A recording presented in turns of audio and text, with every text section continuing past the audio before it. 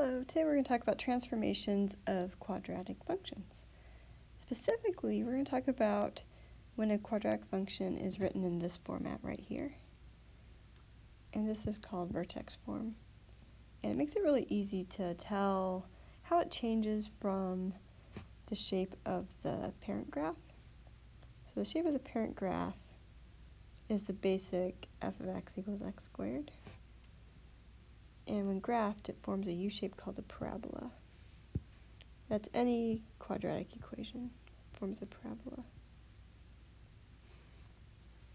And let's just look at what happens in general. Okay, so here's the parent graph. And you can see that when you subtract h from x, notice that it's in the parentheses and that whole thing is squared also. It actually moves it the opposite direction. So if it says minus h, it actually slides over to the right. If it says plus h, then it slides over to the left. And then vertical translation, it really affects the output, and that's why it's added. So here's the parent function, and you can see that if something's added to it, if it's positive, it's going to go upward. The whole thing just moves upward. If it's negative, then it moves downward. Okay, so we're just focusing on those two transformations first. So first of all, let's just graph the parent graph. So the parent graph is pretty easy to graph because right in the middle it starts at 0, 0. Because anytime any x that you put in, you square it to get the y. So if you have an x of 1, then 1 squared is also 1. If you have an x of 2, then 2 squared is 4, so it's going to be up here. And we can just reflect it over. Remember, they have an axis of symmetry in the middle, but you know about parabolas. And this, I think we have room for 3. So 3 squared would be 9, so it goes all the way up here, 6, 7, 8, 9 to this top line, and reflect it over to the other side. So here's our basic parent function. Oops, didn't draw that very straight.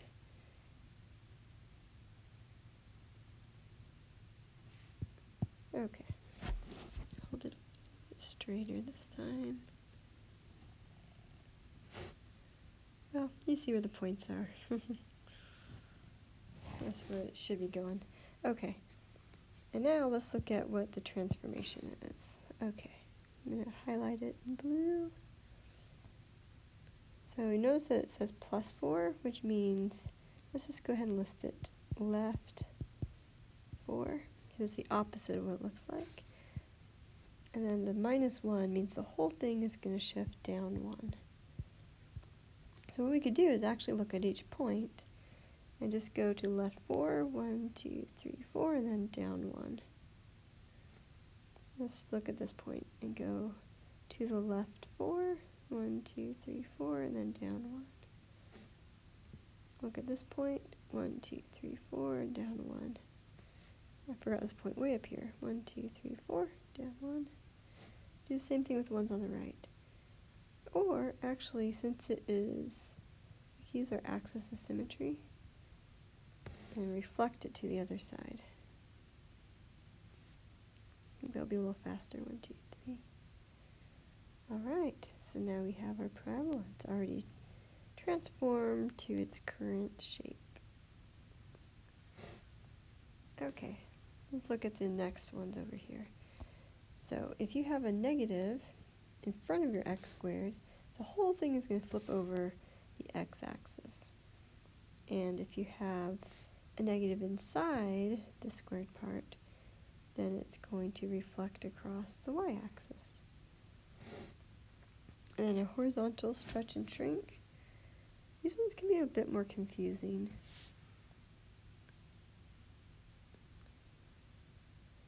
So a horizontal stretch, it stretches away from the y-axis when a is between 0 and 1.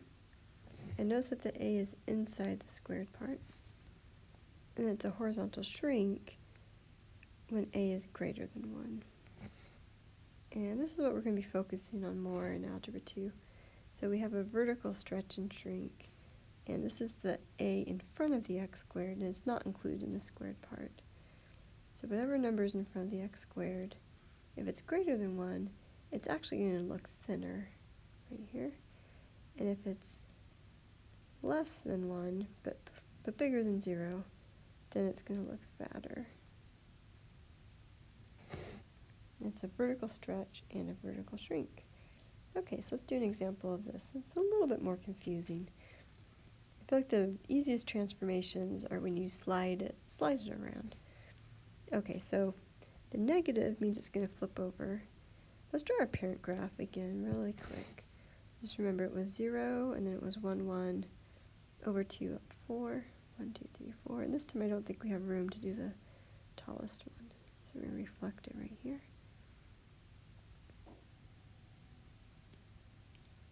Okay, so we already know it's going to reflect over the x-axis. It's going to just flip upside down.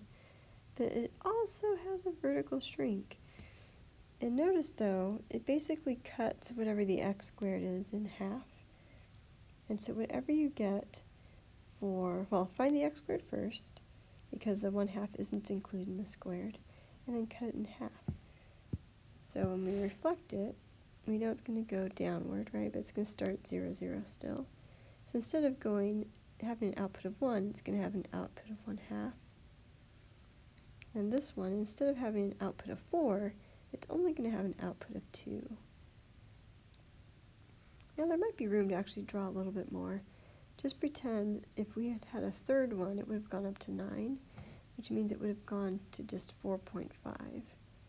1, 2, 3, 4.5, which would be about right here. Then reflect it over to the other side. And so this gives us a better picture of what this should be. So you can see it looks wider, even though this number is small. That's because it's actually shrinking the graph vertically. Oh, I forgot to list our reflection. So we have reflection, or our transformations. Reflection in the x-axis.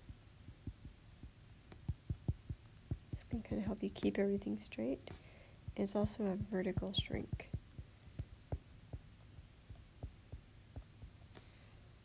All right, that's it for today. I'll talk to you later.